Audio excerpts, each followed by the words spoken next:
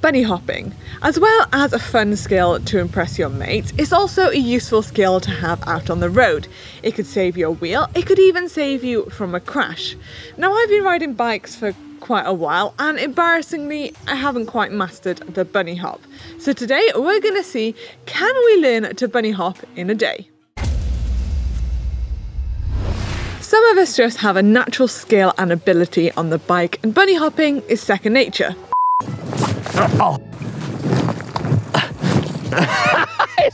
Others, like myself, like to keep our wheels firmly on the ground, but we're going to try and change that today. Bunny hopping is a great skill to have out on the road, whether it's avoiding some debris, avoiding a pothole that your friend forgot to point out, or even some evasive action like bunny hopping a curb. Bunny hopping is a great skill to have and it will improve your overall skills on the bike. We thought it would be best to get the experts involved in this and teach us the basics. And who better than GMBN's Blake Samson?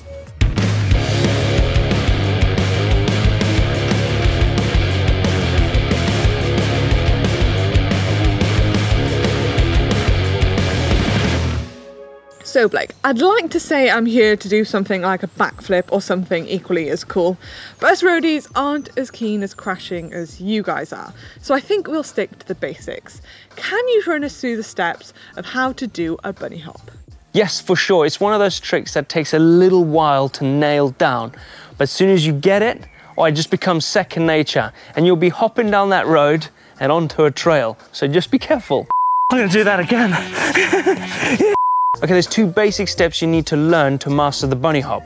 Combine the two together and you'll find yourself next to Danny McGaskill giving him a run for his money.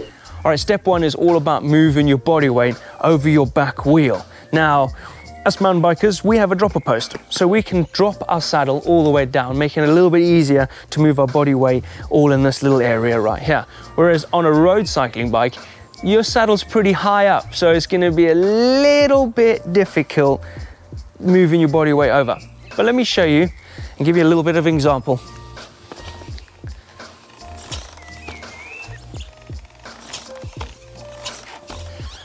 Now do that a few times, try and get a little bit comfortable. We're like lifting up the front wheel, just getting a little bit high, but don't pull too hard on it because you'll end up on your back and that's never good. You'll just be getting the wind kicked out of you. But if you feel like you're gonna go over the back a little bit too much, then use your back brake to bring that front wheel back down. Now let's see you try. Remember, it's all about doing repetitive stuff. Constantly do it. Practice, practice, practice.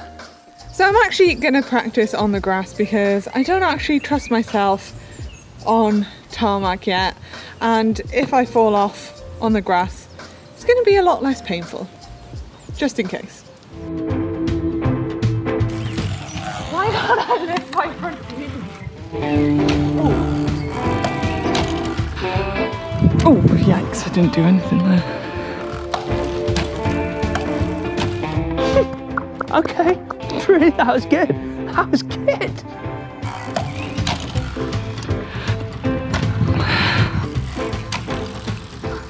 So I found a little plank of wood. Now I'm just going to concentrate on just getting my front wheel over, not worrying about my back wheel, because my back wheel will be able to roll over that without me crashing. So let's see if I can do that.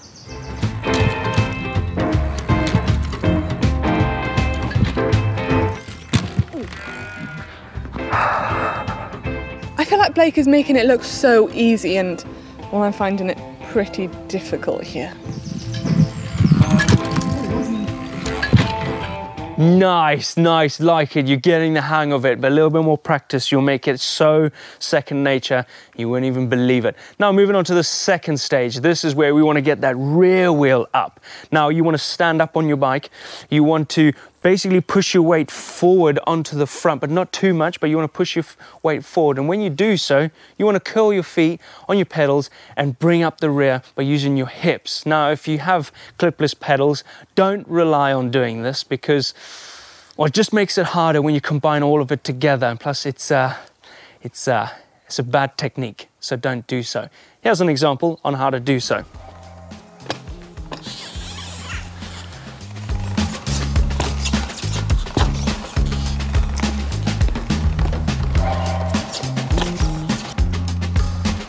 Right now, let's see you do it, but don't be tempted to use your clipless pedals to get that rear wheel up. You're only cheating yourself.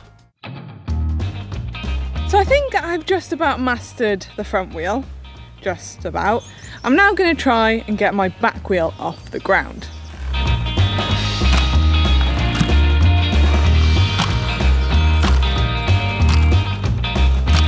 Nailed it. So the back wheel is actually a little bit harder than I thought. I do feel like I am using my clipless pedals to lift my back wheel up, which might be cheating a little bit, but there's not much I can do about that. Sick, I like it. I can see how you're scooping up that rear wheel, you're getting it up. Now moving on, this is where it gets a little bit more harder. You want to combine the two together and get the bunny hop going. So when you're coming into it, you're going to be throwing your weight over the back, lifting up the front wheel, and as soon as it comes off the ground, this is when you want to throw your weight up and over into the front and curling your feet on those pedals to bring that rear wheel up. This is where it gets hard.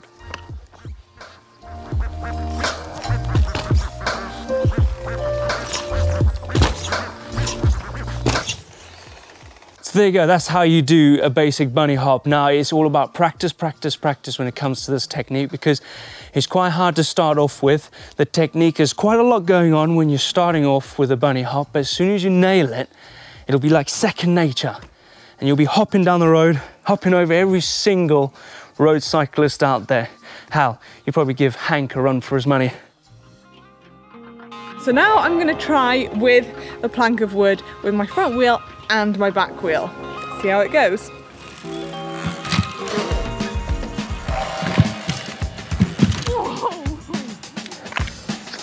Please don't do that again. Please don't do that again. So one thing that I'm finding really hard that I didn't think I would find that hard is the timing. So lifting my front wheel and then my back wheel. In my head I'm trying to lift both at the same time, which if you're doing a bunny hop properly that you can't really do. You have to lift the front wheel and then lift the back wheel over. So I'm finding that one quite hard to find the right timing, because I am finding I'm clipping my back wheel.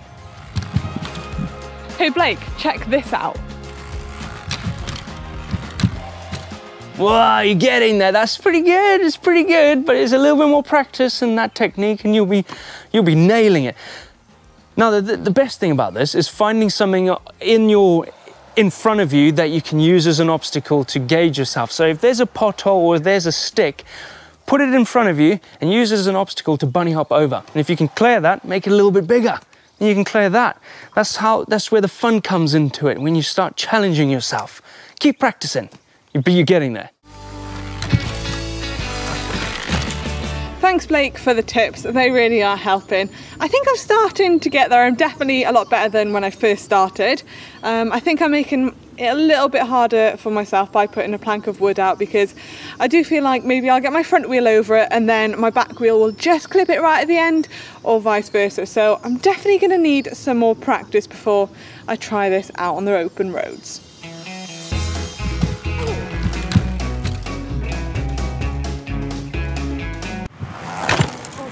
Oh my God. No, that was scary. That was very scary. Go back to basics.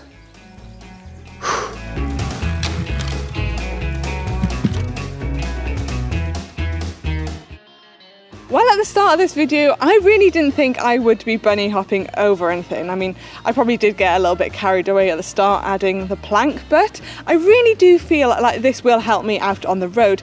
Just doing this in the garden for an hour or so has really helped, and I feel like I could use it out on the open road if I needed to bunny hop a pothole or a rock, or even jump onto a curb.